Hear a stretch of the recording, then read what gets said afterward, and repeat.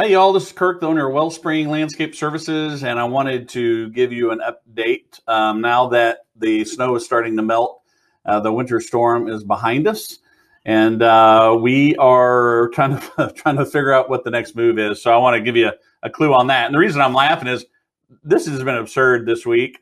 I'm sure you feel the same way. We still don't have any water at my house or the office. Most of our team members don't have water.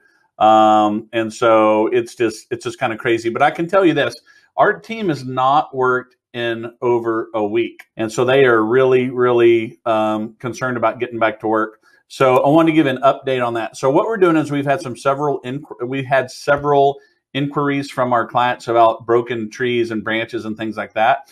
We are getting those scheduled tomorrow, actually. We're going to go back to full schedule on Monday. Now, I know there's still some snow out there.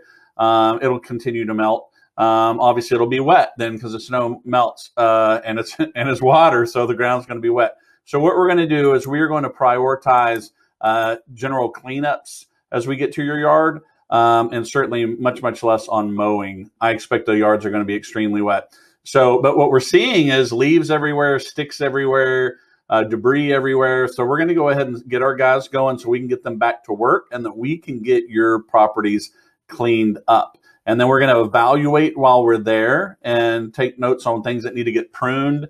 And then we will be reaching out about that because there is going to be a lot of cleanup and pruning that's going to be needed after these unbelievably cold and sustained temperatures. So as you can imagine, we have tons of people calling us. There's been a tremendous demand for us to get back to work.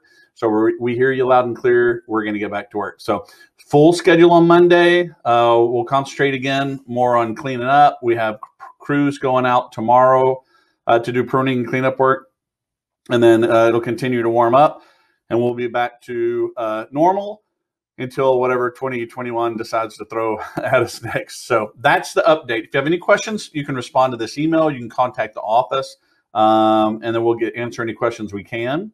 And that is it. I'm looking at my notes, and I covered everything. So thank you so much. Contact office with questions, and we will see you next week. Thanks. Bye.